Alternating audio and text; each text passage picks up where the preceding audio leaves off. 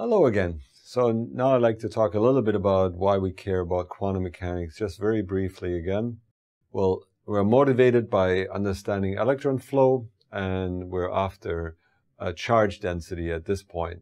And the number of electrons per atom multiplied by some density, which is the number of atoms per volume from crystal structure, does not equal the number of electrons that are available for conduction. And we need quantum mechanics to begin to describe some of this.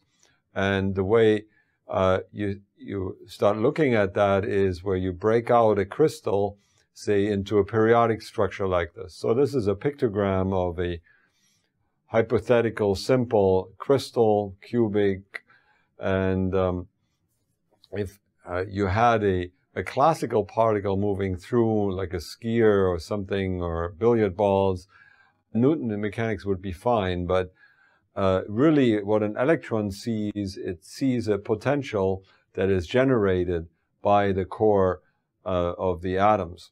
And in the simplest of all pictures, we might interpret that like a square, where electrons are confined in the bucket around the atoms, and maybe some electrons are confined, and other electrons might move above these buckets, and they can move freely. So there's a distinction between bound electrons that are tightly bound to the cores and maybe loosely bound, and then very weakly bound and can flow. And they could flow through the structure freely. And we need to understand what it means for electrons to move freely through the structure. Given all of that, they are quantum mechanical waves, they're quantum mechanical particles, and that is why we need quantum mechanics overall. So that would give us the number of states that are available. We still have to deal with the occupation and the filling of these states, and I had alluded to the pictogram of maybe an apartment building of states where the bottom floors are kind of full and they get less and less occupied as you go up in energy, and that's going to be a temperature-dependent distribution. So we'll talk about that in further chapters down the line and in the textbook.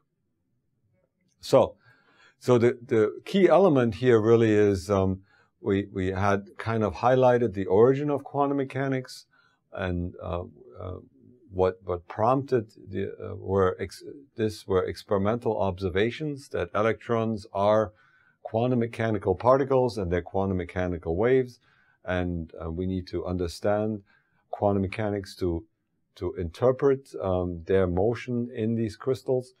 And we can, in the next section, I'll show how the Schrödinger equation can arise from the consequences of quantization and relativity.